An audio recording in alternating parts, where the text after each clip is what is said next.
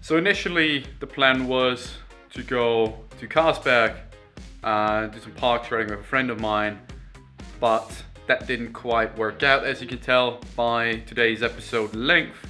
I'm just here talking to you guys. So I'm gonna be using today as a recovery day. I'm just gonna do a workout and then hop in the sauna and then just do some planning for the next couple of weeks and months.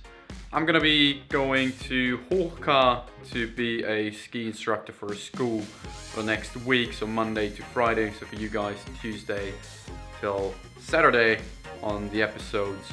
And then depending on the weather, we're probably gonna be coming back here on Saturday and Sunday next week. So Sunday and Monday episodes for you guys. And then it's probably gonna be cut off. We're going back to university lifestyle.